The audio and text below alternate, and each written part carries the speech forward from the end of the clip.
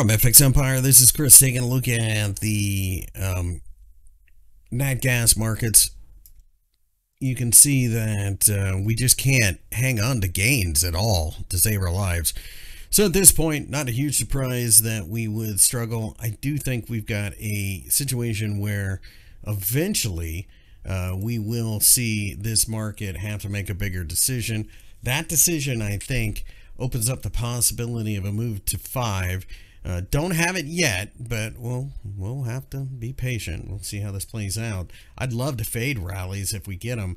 I don't want to chase it down here to the downside. We're trading the February contract, so we could get a little bit of a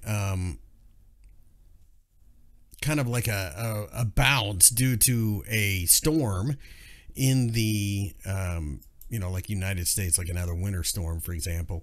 But that's going to be your last hurrah. Still looking to fade here.